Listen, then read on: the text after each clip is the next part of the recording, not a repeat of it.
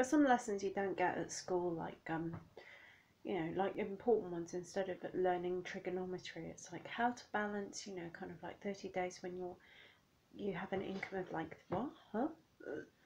And you know, how to be like emotionally aware and like decent and things like that.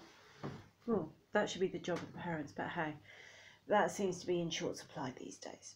Parents, that is. But yeah, it used to be a case of, you know, that you'd show love to someone by committing to them, but yeah, what is commitment these days?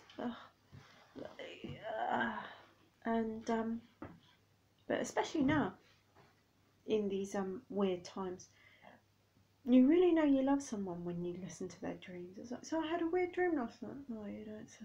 Yeah, it was just like, and I was just yeah. Thoughts?